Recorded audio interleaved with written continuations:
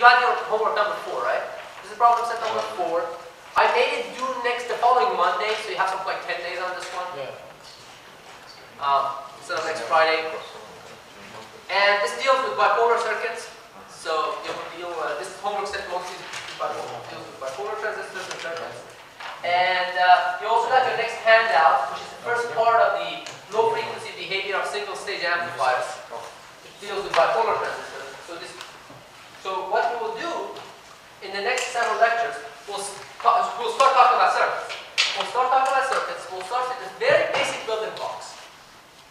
So eventually we'll see that you can think about circuit design as putting Legos together, one way of thinking about it, or painting. So these are the very basic blocks we'll talk about. So it's very important for all of us to make sure that we understand the basic properties of these blocks, these building blocks, well enough. Because then later on, what we'll do, we quickly go through these blocks and go, oh, this is the common emitter, this is the common base, so if you put it together, this has this kind of input impedance and this has that kind of input impedance, and we won't calculate every single one of them. So that's why it's important for us to do this, even though you may have seen some of this material before, it's important to make sure that we go through this and understand how these building blocks work, because these are what we'll be using later on a lot. Okay? So let's start with talking about making an amplifier with a bipolar transistor. So we've talked about bipolar transistor, we looked at the device physics, and what it boiled down to was that it was a voltage controlled current source, right? What we could control was the collector current in the forward active region, which was related to the base emitter voltage more accurately, through an exponential dependence to the first order. So the first order, we knew that this was the behavior of, this described the behavior of a bipolar transistor, where IS was some sort of a current, it's a small current called saturation current, and the VT is KT over Q, which is at room temperature, is about 25.8 millivolts. Okay? Now, if I want to make a voltage amplifier out of this, the simplest way to make a voltage amplifier is what? By voltage amplifier, I mean an amplifier whose input is a voltage and whose output is a voltage. Well, the output of this thing, if it remains in forward active region, is a current, right? So I need to convert this current into a voltage. So what is the easiest way, the simplest way to convert a current to a voltage? Put it through a resistor, right? Use Ohm's law. So if I put it through a resistor RC, I can convert it to a voltage again. So this would be V out. This would be V in. Now, of course, this transistor has to remain in the forward active region, right? In other words, what should I do about the junction between the base and the collector? What should I have? Should it be forward bias or reverse bias? Reverse bias, right? For it to remain in the forward active region. Which means that this voltage has to be higher than this voltage, or not much lower, let's say, right? So this has to be connected to a higher voltage. We call it VCC, a positive power supply. So this is the most basic amplifier you can make. You have a voltage control current source, and then you convert it back to voltage through a resistor, and then you have a supply voltage that's high enough to maintain this in forward active region where this equation holds. If you leave the forward active region, this equation does not hold anymore. So, this kind of amplifier, if you see, the input is really applied between the base and the emitter, right? Which in this case is ground. And the output is taken between the output and the emitter, between the collector and the emitter, right? So the common terminal between the input and output, we can draw it like that, right? Is the emitter, and hence it's called the common emitter amplifier, or stage. So that's the basic, that's why we designed it this way. Now let's go and analyze it a little bit more. So what is the relationship between V out and V in general? That's what I'm trying to understand, right? So how's V out related to V in? Well, I know one thing. I know V out is really this VCC minus the voltage drop across the resistor, right? So V out is VCC minus the voltage drop across the resistor, which is what? RC times the current, right? RC IC. Where IC is related to V in through this expression. So it's RC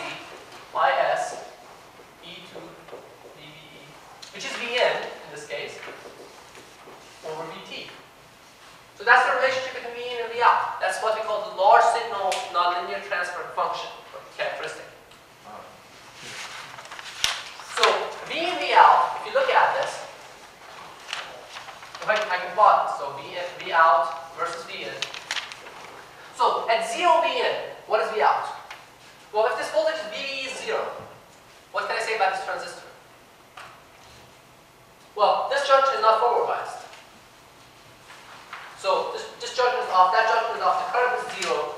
You can also see it from that expression. So the output is a VCC. Right? And then as I increase Vn, I start drawing more current, pulling more current out of this.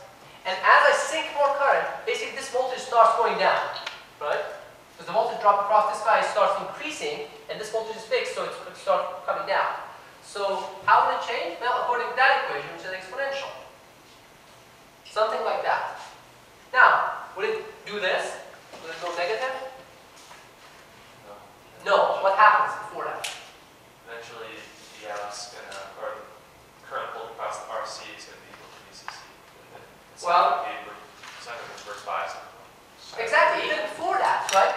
Right, just as long, when this voltage gets below this voltage, if V is greater than this one by something like 0.5 volt or 0.6 volts, right? This junction is forward biased too, so I'm in saturation, and what I have here between the the collector and the emitter, as we saw before, is like a very small battery. It's like 0.1 or 0.2 volts. So I hit the Vsat, saturation voltage, instead. That's the kind of behavior I will have eventually. This is Vsat at 0.1 volt. In this, sorry. Now, so is this an amplifier? Yeah, well, it is. Depending on where you look at it. So how can I use this as an amplifier? Well, what if if I have a certain operation point, if I apply a DC level to the input, let's say some VDE, and then on top of that, I apply a small signal variation like this, I will see that that variation gets amplified. This will not be exactly a sinusoid because it's an exponential, but for a small perturbation, I can get that amplification, right? So that will happen around my operation point at the output.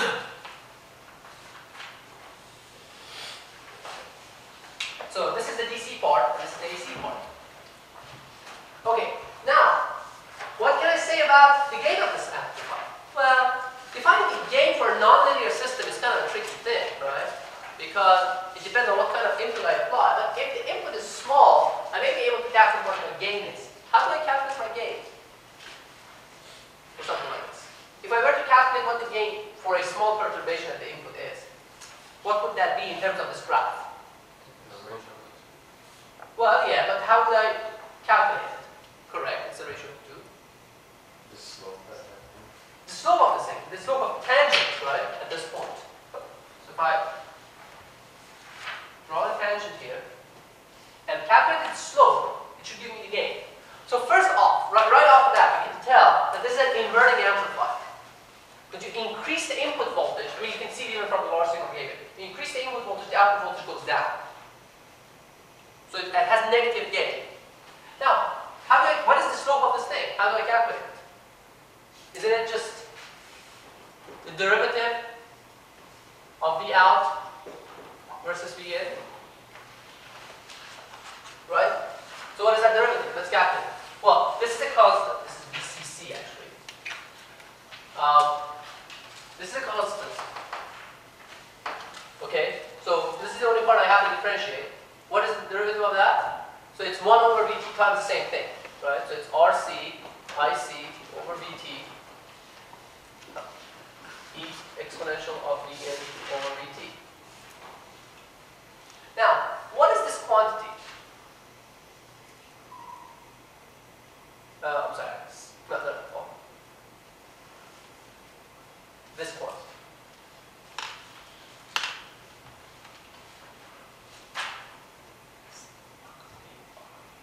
Shouldn't that be IS?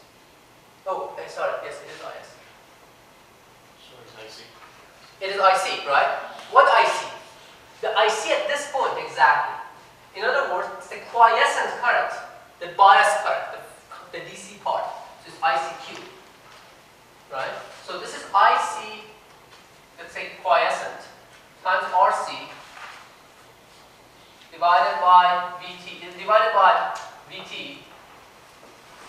the minus sign, right? That's my gain. That's my DC gain.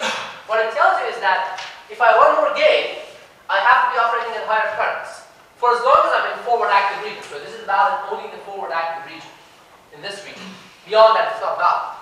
But it tells me I get more gain here than there. Which is another way of saying that the slope is larger here than there. At least the absolute value of the slope is larger there than here, right? That's fine. And it tells me the larger RC, the higher my gain will be. The larger the correct collector current, based on the simplified model. Okay? So this is the basic way of looking, one basic way of looking at it. But now, let's see if we could arrive at a similar result from the small signal model. So I will do one with the pi model initially, and I'll redo it with the T model later. So what is the pi model for this transistor? For bipolar transistor?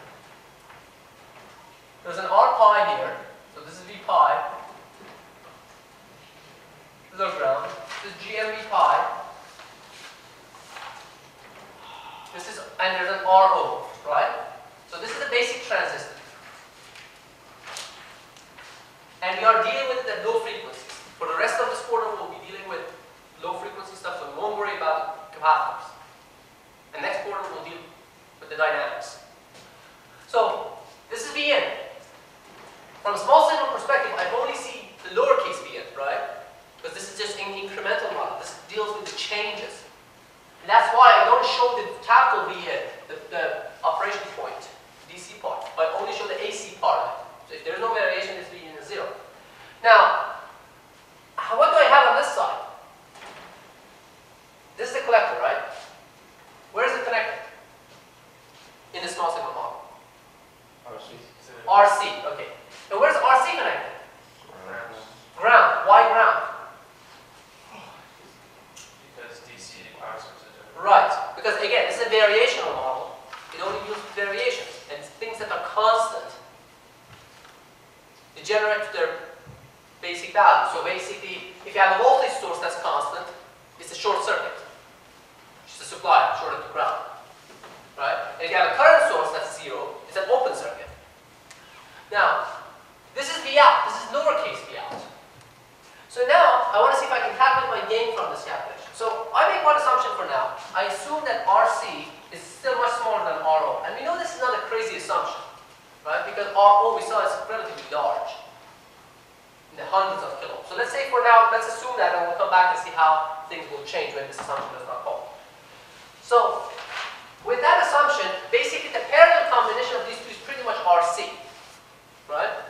So I can ignore this part for now. So for now, let's ignore RO.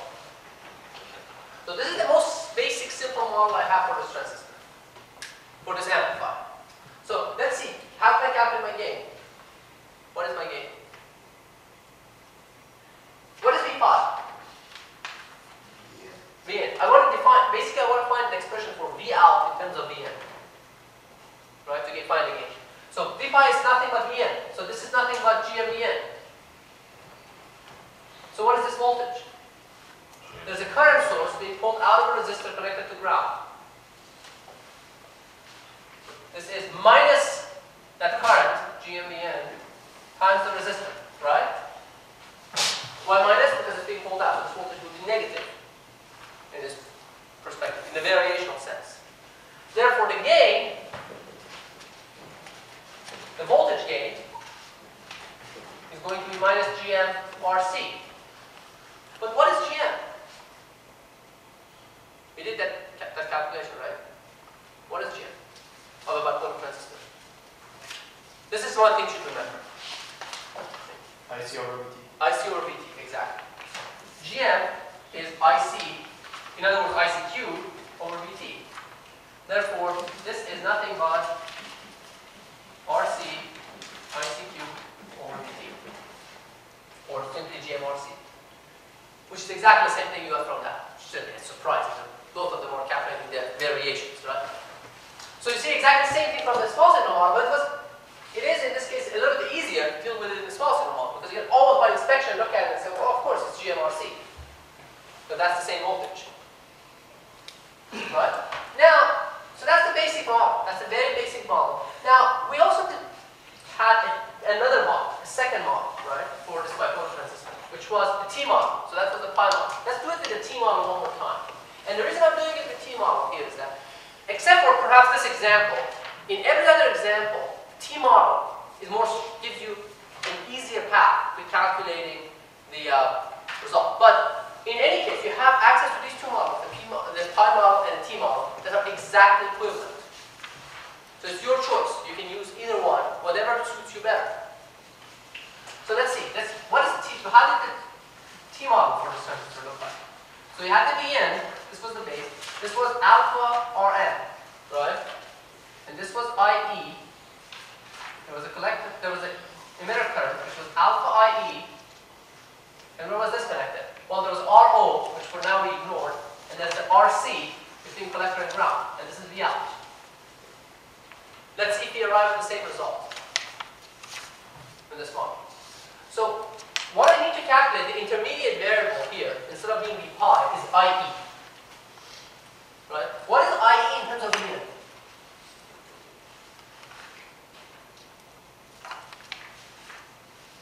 If I tell you this voltage is Vn, what can you tell me about IE? Vn over. Exactly. This is inconsequential. If I tell you what this voltage is, it doesn't matter what else is connected to it. It's a voltage across a resistor. So its current is determined by that voltage divided by the resistor, Ohm's law. Right? This is another way of saying that this is really a voltage source, right? A voltage source in parallel with the current source is what? Is the voltage source. A voltage source in series with the current source is what? Just the current source. Right? So, this is another way of saying the same thing. So, here, IE is Vn over alpha Rm. But Rm, we know, is 1 over Gm by definition. So that's IE. What I need to know is this current, which is alpha IE. So this voltage is alpha I minus alpha IE times RC, which I know is minus alpha RC divided by alpha Rm times Vn. Therefore, AV, which is the voltage gain, which is defined as V out over Vn, is simply the ratio of these two, which is minus RC over Rm, or equivalently minus GMRC by definition. Rm is 1 over Gm. You arrive at exactly the same result, minus GMRC. For this. And it should have been surprising if I had arrived at a different result. If I actually had arrived at a different result, it means that I had done something wrong, because these two models are exactly equivalent. The T model and the pi model. Okay, fine. So that's my amplifier, that's my gain. But now I ignored one thing in both of these models. So in my pi model, I really ignored what? I ignored RO. I said, well, let's assume that RC is much smaller than RO. But let's forget about that assumption. So let's say they are not necessarily so much different. So they could be on the same order in principle. So what happens now? How will I recalculate my gain? Just replace RC with R naught parallel RC. Exactly. It's just now the new RC is the parallel combination of these two. Right? So if I look at the parallel combination of this behaves like the old RC. So now my new gain, AB, would be simply minus GM times RO in parallel with RC. Now, if RO is much greater than RC, this basically becomes GMRC. It reduces the previous result. So that shouldn't be that surprising. Now, let's talk about one. Let me just quickly talk about it. Give you a numerical example. Let's talk about a numerical example, and then we'll look at it in a slightly different way too. Actually, you know what? Let's look at the load lines first. So there's another way of still looking at the same circuit. So we'll look at it the third way. So they're all. So the first way we looked at, we wrote the equations, we wrote the nonlinear equations, we calculated the V and V out,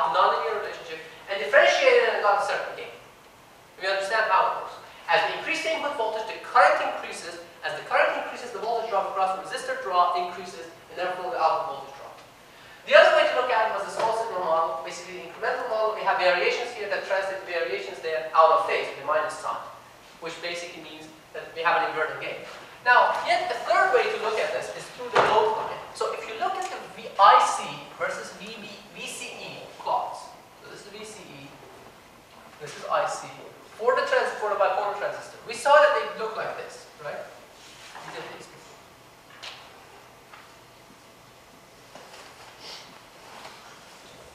And they are not equally spaced, of course, because you have this exponential behavior. So if you look at this, these are for different VBs. So this is VBE equals 0.60, let's say, just I'm making some numbers up, right? 0.67 volt, 0.68, 0.69, 0.7, 0.71. It's an exponential dependence, right? And so that's the transistor. This describes the transistor, right? Has nothing to do with the rest of the circuit. Now, but I have a second constraint coming from the circuit itself, right? In this case, the rest of the circuit is just that resistor. So what is that constraint? What other relationship I have between the IC and VCE? What is that relationship? That thing up there, right? V out is VCC minus RC IC. But what is V out? Isn't it VCE?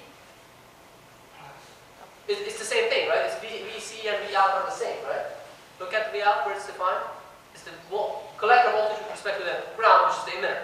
So this is the same thing. So I can rewrite it as VCE is VCC minus RC IC.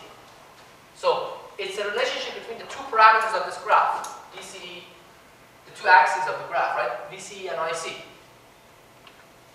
Right? What is that relation? What kind of a relationship is that? What is it on this graph? How does it look like? It's a straight line, right? It's a linear relationship. It would be a straight line. So where does the line go to? If IC is 0, let's find 2 points of this line and that will be enough, right? If IC is 0, VCE is VCC. So this point VCC is 1 point of that line. This is VCC. Where's the other point? Well, let's say VCE is 0. For 0 VCE, IC will be VCC divided by RC. So there's another point here, which is basically VCC divided by RC, which is the second point of this line. So this line goes through here. So now the operation point of this transistor is determined by the intersection of these two graphs for a given VBE. So if my VBE is low, when my VBE is low, I'm on one of these lower curves, so I'm here. So my output is at VCC, consistent with that picture. For low VBE, Vin. This is Vn, right? So I can say Vn. Now as I increase my VBE or Vn, I'm going to be on a different graph. So let's say I'm on this one. Now my output is going to be a little bit lower than VCC. So it's that starting of that drop. Right? And as I increase my input, I'm moving on to the next and next curve. So basically I'm moving to the left, which basically means that the output voltage is dropping. So you can also see from this graph and the fact that the spacing of these things increases as you go to the left, move to the left, and increase as you have a larger Vn, and hence larger IC, larger current, see you have a larger spacing. So for a same change, for a same 10 millivolt difference here, I get a larger change in the output voltage here, right? So for 10 millivolts input change here, I'm getting this much delta V. Right? But here, for the same 10 millivolts, I get this much delta V in the output. So you can see my gain is higher here than there, as is also evident from that graph that you have a larger gain for larger current, or from that equation where you have a gain that's proportional to IC. So all of them are consistent in that regard, right? So that shouldn't be any surprise. So let's look at a numerical example, just quickly to get a sense for how things are. So let's say we are operating, let's say we have a transistor with a load resistor of, let's say RC is 1 kilo. Okay? And let's say I'm running an IC, let's say my operation point, I've set the input voltage somehow, and we'll talk about how that's done later on. But let's somehow say we maintain the input DC level so that the collector current is 1 milliamp. So what's my gain? Well, I know my gain is minus GMRC, obviously, for now. And so what is that? What is GM? GM is 1 milliamp divided by 25, well, approximately 25 millivolts, which is the VT, which is around 40 millisiemens. And so that's basically minus 40 millisiemens times 1 kilo ohm. Kilo cancels milli, ohm cancels siemens. So you get a gain of minus 40. So I have a voltage gain of minus 40 milliamp, which is okay, which is reasonable. But now, what if I had to take the RO into account? So let's see, what do I need to calculate RO? VA is basically, I have to give you the VA, the early voltage, right? So let's say the early voltage is 50 volts for this transistor. So I have to see what my RO is. RO, we've calculated this before, is VA over IC. Right? And that's 50 volts. 50 volts divided by 1 milliamp, which gives you what? Milli gives you a kilo, so it's 50 kilo ohms. So more accurately, my gain really is minus GM times RC in parallel with RO. So this is 1 kilo ohm, this is 50 kilo ohms. So what is the parallel combination? Almost 1 kilo ohms, right? It's a little bit less than that. So instead of 40, it's going to be minus 30, minus 39. But we already know that there are a lot of approximations and assumptions involved in this, right? And arriving at this model, and then it's an incremental model, it's only valid for small variations. So in this case, it doesn't hurt me a lot if I just ignore this and say, well, my gain is approximately minus 40. Because I can't predict my gain that accurately anyway. I have this kind of error anyway, so I might as well live with what I have. Okay, any questions so far? Now, one of the things that's interesting to do, now this is just for the numerical analysis, but let's do something. The question is, how can I increase my gain? If 40 was not enough, what can I do to increase my gain? Let's look at these pictures, the 3 pictures that they have. Let's say I want higher gain.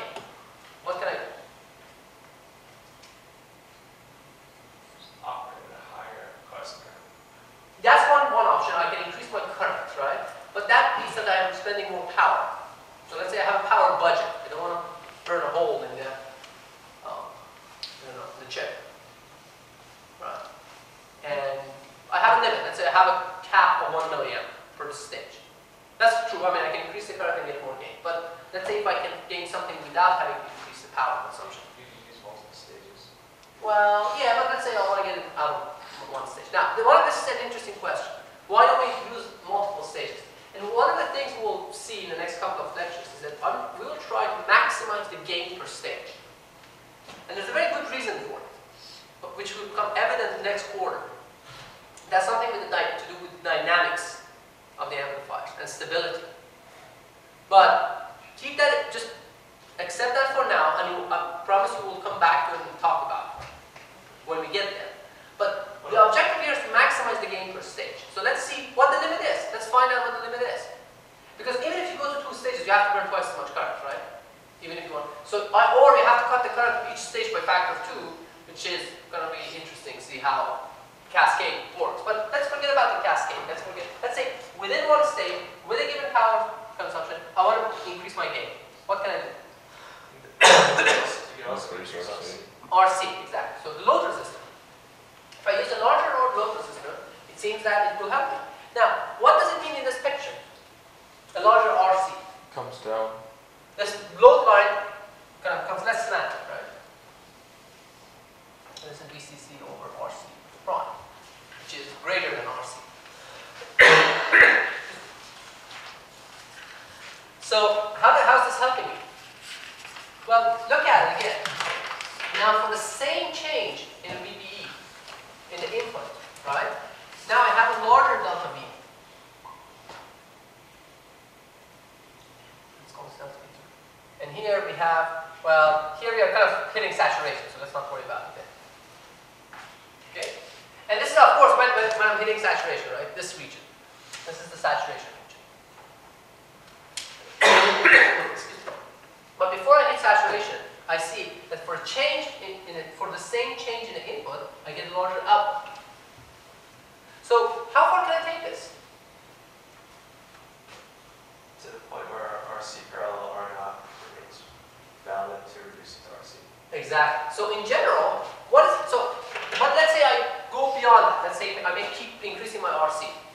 Would my gain go to infinity? No, because then if this becomes quite large, then this dominates, right? So what is the limit of the gain? So what's the maximum gain you can get, AB max, out of this stage? Say in terms of absolute value. I know it's an inverting stage. So what is the maximum gain according to that expression? GMRO, right? GMRO. Now, what is GM? GM is IC over VT, right? ICQ. Quite simple. What is VA? What is RO? It's VA over ICQ.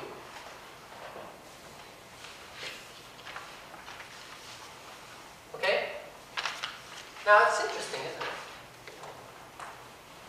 It's independent of current.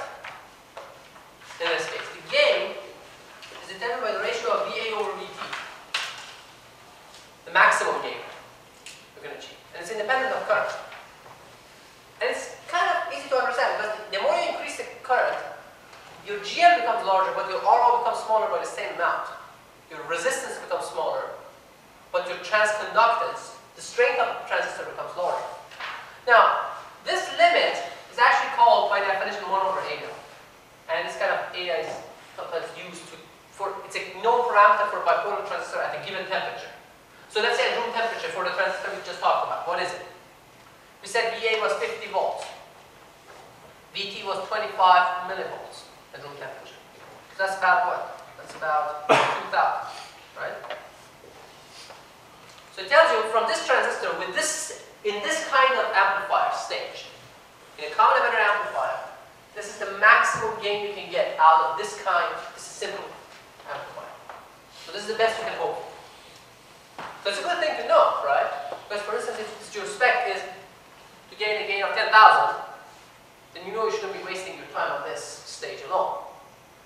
You have to do something else. There are a lot of other things we can do. But just that's a valuable information. That's a valuable piece of information. So that's the limit. Now, let me ask you a question.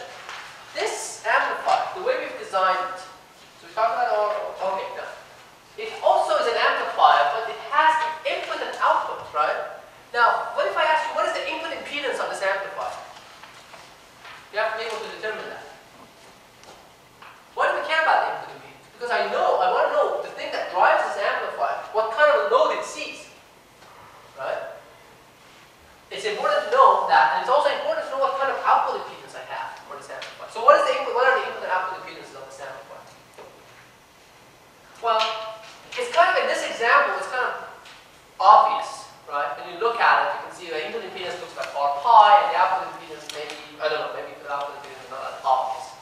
But in general, if I have a more sophisticated, complicated circuit, how do I determine the input and output impedance? Well, I can apply a test voltage or a test current source and measure the other parameter, and the ratio of those two in the small-signal model, which is the linear model, will give you the impedance, right?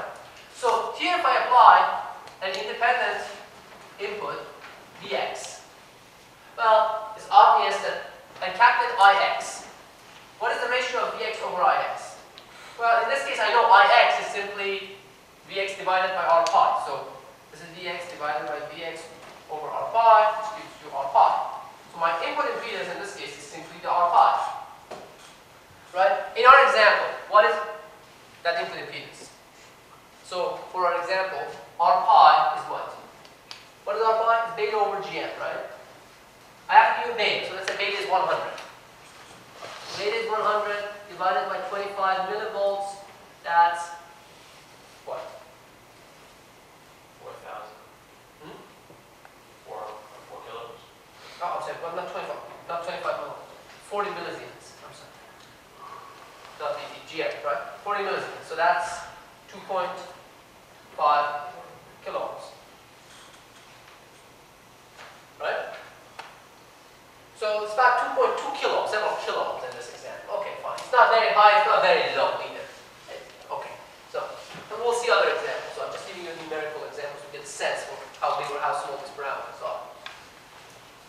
Now, what is R out? How about output resistance? How do I calculate that?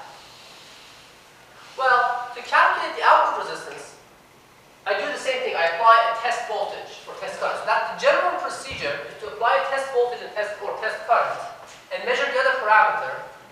But at the same time, you have to set all the independent sources, which are shown as a circle, right? Other independent sources. Null all the other independent sources, or set them to 0. Now, what kind of other sources do I have here in this circuit? Initially, if I had a Vn, this was a voltage source, right? This is a Vn. So what it means is that if I null Vn, a voltage source with a value of 0, what is it? What is a voltage source with a value of 0? It's a short circuit. So it means that I'm shorting it to ground. Now, if I had a current source here, for example, what would it do? What is a current source with a value of 0? It's an open circuit, right? So for now, it means that this guy is 0. But I won't touch the dependent sources, which I show as kind of diamonds. That's the distinction I make. This is a voltage control. This is the action of, this is the catalytic action of the transistor, right? The action of the transistor is still there. I'm not supposed to change that. So I leave that here, but let's calculate. If I apply an Ix here, what can I say about this current, by the way? Well, I have to say what V pi is. What is V pi? 0, right? This resistor is shorted on both sides to ground. So V pi is 0. Then what can I say about this current source? This turns out to be 0 because of this. I don't force it to be 0, right? It's an open circuit, so it's 0, it's open circuit, it disappears. What else do I have? It's just a parallel combination of RC and RO. So R out, this is simply R out. So R out is going to be RO in parallel with RC. Yes? If you have a multimeter, it's probably the begin the common. If I have what? I'm sorry. Multimeter. Yeah. And can you just probe it between the base and the emitter?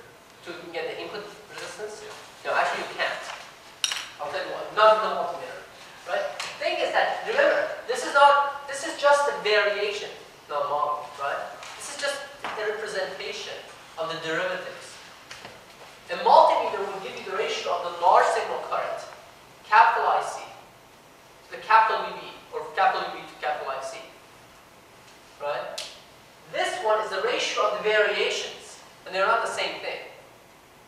If you want to get an effect of a multimeter, what you need to do, you need to apply an AC signal, a small sine wave, input voltage, and measure the current, which is exactly what we did, which is what multimeter does, but it does it for DC. It applies a certain current, measures the voltage, or vice versa. Ohmmeter, I guess, right? Yeah, that's what it does. So that's the input resistance, that's the output resistance. Now, one of the interesting things about the stages, though, that if you look at this transfer function,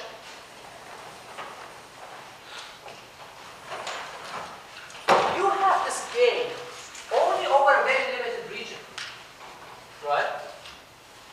And if I try to increase my gain, what happens to this region? It becomes even narrower, right? And this is a very basic limitation, and this is a very basic and fundamental trade-off. If you increase the gain, your region of operation becomes smaller for a given supply voltage, right? So if I want to get higher gain, the only way I can get it is by limiting basically my region of operation. So I have to make sure I remember in this region. It kind of makes sense, right? So if I have a huge gain, let's say I get close to that limit, right? Then there's no way to get a very large signal out beyond VCC out here. So even with the range, with the supply, with an output range of VCC, if you divide it by the gain, that corresponds to a very small input voltage. So there is this very kind of fundamental trade-off between the range of operation, the useful range of operation, and the gain. So the higher the gain, the smaller that becomes. Now, the other thing is that we said, well, to increase the gain, you just need to increase RC, right? So if you keep increasing RC, one of the things that happens is that we gradually arrive and get closer and closer to this region of operation where we have very little current, right? And that may be okay, but if I want to drive anything, for instance, a capacitor or another load, then that can become problematic. So is there a way of taking this transistor at a relatively non-zero current level and at the same time getting very high gain? Wouldn't a load line, so ideally is a load line that looks like this. It's a straight line. Right? Would that help me? Because it does help me, because if I change this a little bit, if this goes from here to there, and I get the maximum gain which I could get without having to operate at zero current. But this is not a resistor anymore.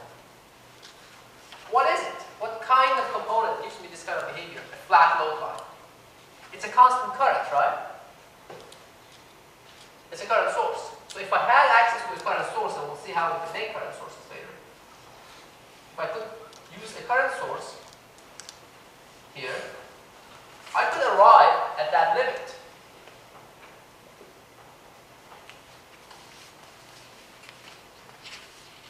Yes? If we were to replace this current source with a resistor, normally the resistance value would be infinite. Yes, but then the thing is that the only current that can be maintained through an infinite resistor, right, without an infinite voltage drop is zero. So the DC current will become zero. So it may be okay as is, but then the problem is that it can't drive anything. So the output is like always. The only way you can have an infinite resistor here is to have zero current. It's like an open, right? Infinite resistor is open. So the only way the transistor will be stuck. But the difference is that when you put a current source here, you maintain a constant DC current, but from an AC perspective, it's still open. So you want something that's not infinite, from a DC perspective, but offered to an infinite resistance from an AC perspective. That's why we use it. That's why, see, an infinite resistor is the straight line here. A current source is a straight line at any other point. So that's for the basic common-emitter amplifier. Now I'll stop here, and then next time we'll talk about variations of this common-emitter amplifier, and then we'll continue talking about other stages and complete our discussion. You have it in your hand now anyway. And since this next homework is due on Monday, so you get 2 more lectures before it anyway. Any questions? I think on next Friday or the following Wednesday, I'll give it out. So it kind of is like next homework set when this one is done. It's kind of like that. There's 1 week where you have no assignments.